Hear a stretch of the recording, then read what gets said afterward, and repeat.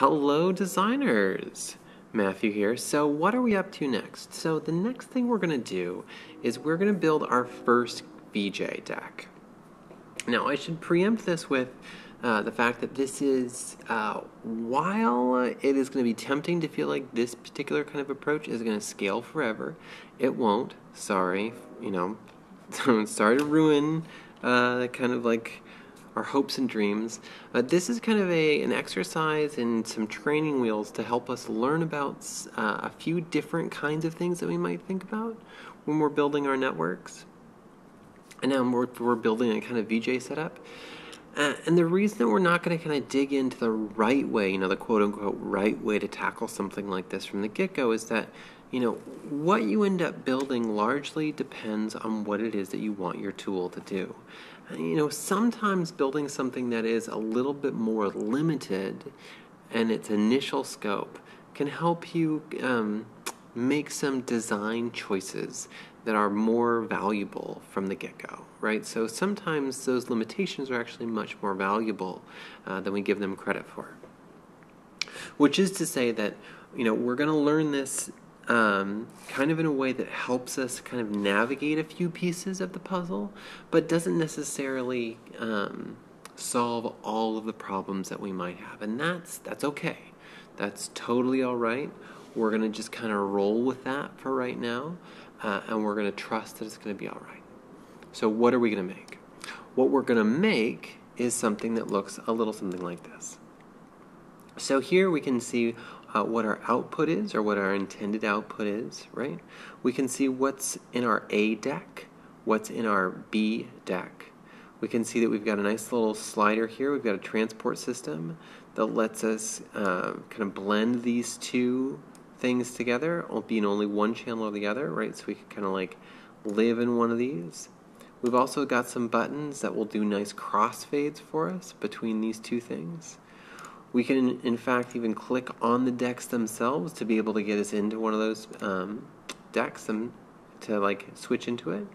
We also will have a nice, easy way to kind of flip into the other deck, right? So this is our output, and I want to swap to another visualization,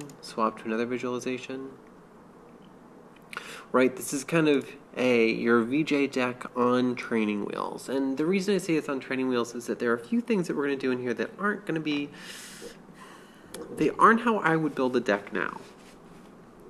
And that's okay.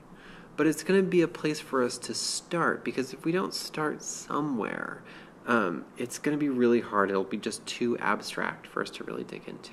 Now, I should also mention that you have a little bit of homework before we start this particular exercise. And the homework that I have for you is to go through and make a few of these visualizations to get started, right? That's the first thing that you're going to do is to sort out all of that.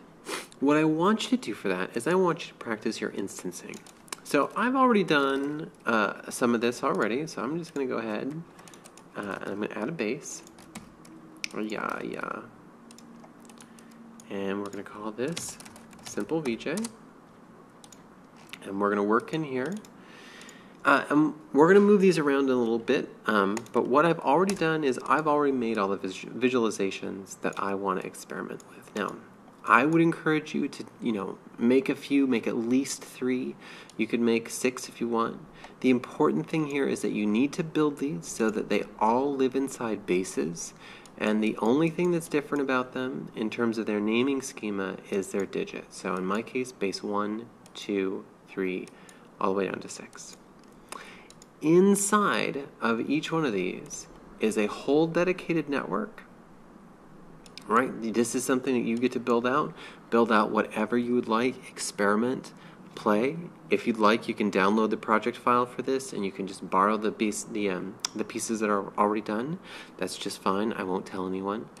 The important piece of this is that it will be very important.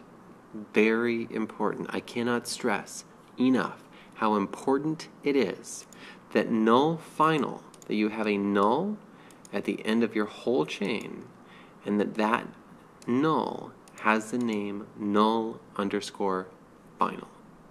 It's important that in every single one of these there is a null at the end of your chain of operators, that's name, is null final. I know I'm saying that a lot. It's so painful for me to repeat this many times, but it is very important that null final is the last thing in your chain, right? And we'll see why that's important in a second. Trust me. So you're going to build out a bunch of these, or you're going to borrow things that have already been made. Either way, doesn't matter to me. I ain't going to tell anybody. Let's, for right now, we're just going to kind of leave these here inside of our network. I'm going to park them over here on the left-hand side. We're going to move them in just 1 second. So just hold on to your horses there.